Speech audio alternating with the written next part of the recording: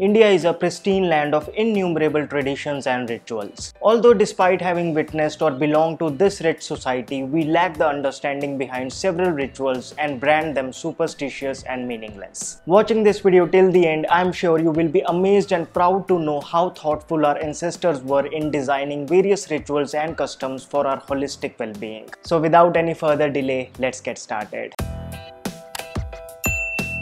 Hello friends, welcome to FitTuber. What is the significance of Navratri? Ever thought of it? Well, literally Navratri means 9 auspicious nights. It is observed once in the beginning of summer and next in the beginning of winters. If you observe the pattern, it is celebrated at the two junctures of seasonal change. As the seasons change, the inner chemistry of human beings also changes. During this transition, the body's immunity goes downhill. We are more vulnerable to infections. So observing fasts was found to be an intelligent way to handle the situation. Even if you are not fasting, it was advised to keep your diet light during the Navratris. This so-called superstition was not only a way to prevent diseases but also a smart half-yearly detox routine. Whether it is Ayurveda or modern science, both are unanimous about the benefits of fasting. Even spiritually, ancient seers and saints found Navratri nights to be more conducive for sadhana. Overall, Navratri is an opportunity for the people to grow physically as well as spiritually. Ever wondered why is the Peepal tree worshipped? This is because the Peepal tree exhales an extremely high amounts of oxygen during the day. Women were advised to walk around the Peepal tree early in the morning for ideal hormonal balance and easy conception. The purpose of keeping an idol was to give them all the more reason to follow this practice diligently. Apart from this, Ayurvedic scriptures talk about numerous medicinal uses of various parts of the Peepal tree. Then you might have also heard someone saying that ghost resides on the branches of the Peepal tree at night. The fact is that the Peepal tree, due to its dense nature, also releases very high carbon dioxide during the night. Naturally, anyone sleeping under the Peepal tree will be oxygen deprived. So this is nothing but a good example of how metaphoric language was used to simplify something complex, which later gets construed as a superstition. Why is the Tulsi plant considered sacred? Well, it is a natural antibiotic, reduces stress, increases immunity, longevity, and has a peculiar ability to keep the insects, mosquitoes, and snakes at bay. Today, even modern scientific research has acknowledged its medicinal properties. Have you wondered if there is any basis to the makeup worn by Indian women apart from its aesthetic appeal? Eyeliner was designed as a way of applying cooked medicinal herbs such as amalki, haritaki, and barberry to the eyes to clean, cool, and prevent them from infections. Gold jewelry worn by Indian women is not merely a status symbol, but it regulates the body temperature and enhances immunity. Then you will be amazed to know that the bangles, nose ring, earrings, and the toe ring was an intelligent way of constantly pressing the acupressure points, which helped women regulate menstrual cycles and maintain an ideal hormonal balance. During weddings, bride and grooms apply mehendi on the hand and feet, as mehendi leaves produce a cooling effect and reduces stress of the busy wedding days. All in all these rituals have certain meaning behind them. Ever thought why Indian puja involves so many precise rituals? Whether it is a temple, mosque, or a gurudwara, these are the places with high positive energy. The devotees are asked to walk barefoot inside the place of worship, as the positive vibrations can easily be absorbed through feet. During the aarti of a deity, the conch shell would invariably be blown, as it is done even today. Since villages were generally small, the sound of the shank would resound all over the village. Those who could not make it to the temple would stop whatever they were doing for a few seconds and mentally bow down to the Almighty. In Islam, this is achieved through the azan, the calling of the faithful prayer. Also, the sound produced from the shank is believed to purify the environment. Then applying tilak is another common ritual. It is applied on the spot that lies between our eyebrows, referred to as the Agna Chakra. The significance of applying tilaks at that point helps to conserve subtle energy of our body and keeps us focused. Our ancestors found that the sandalwood, turmeric, and saffron paste is quite effective if applied on the Agna Chakra. This also explains why women wear a bindi at the same spot. Then have you ever wondered why yagna was performed? It might seem like a futile exercise of burning ghee, herbs, etc. to ashes, although it is a sophisticated process practiced since the Vedic times to purify the surroundings. Many modern researchers too have acknowledged its benefits. Likewise, ghee lamps and agarbattis were used to create a positive aura. Then there are some rituals in India which have a symbolic meaning. For example, when we offer a coconut at the feet of a deity, we symbolically offer our own head,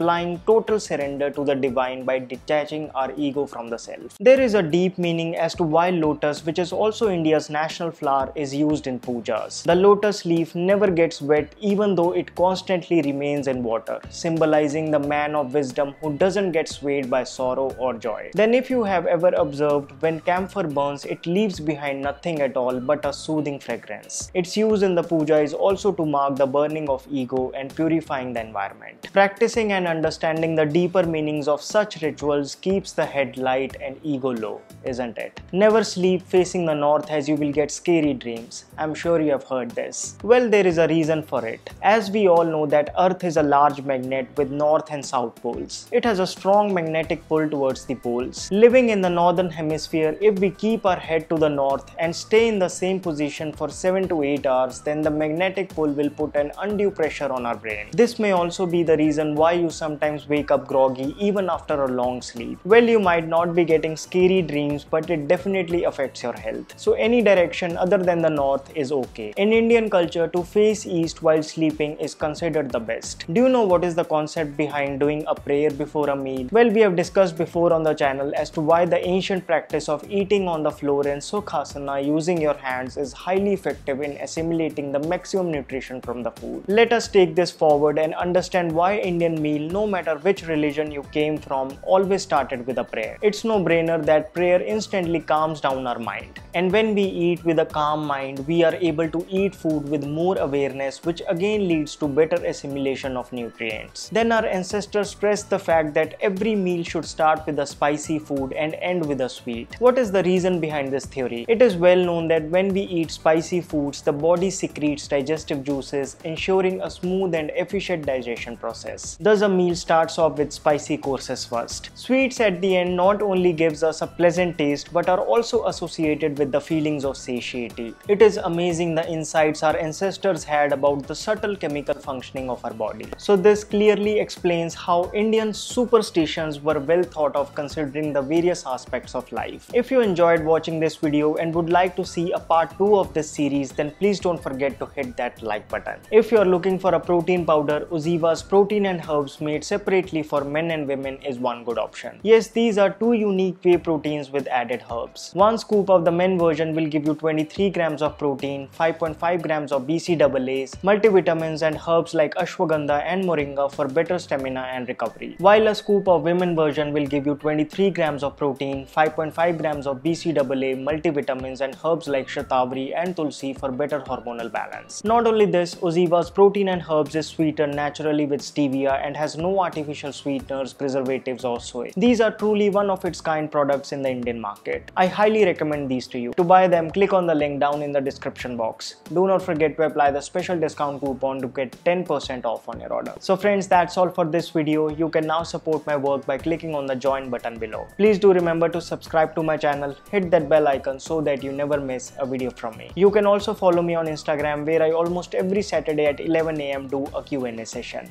My name is Vivek. I thank you so much for watching.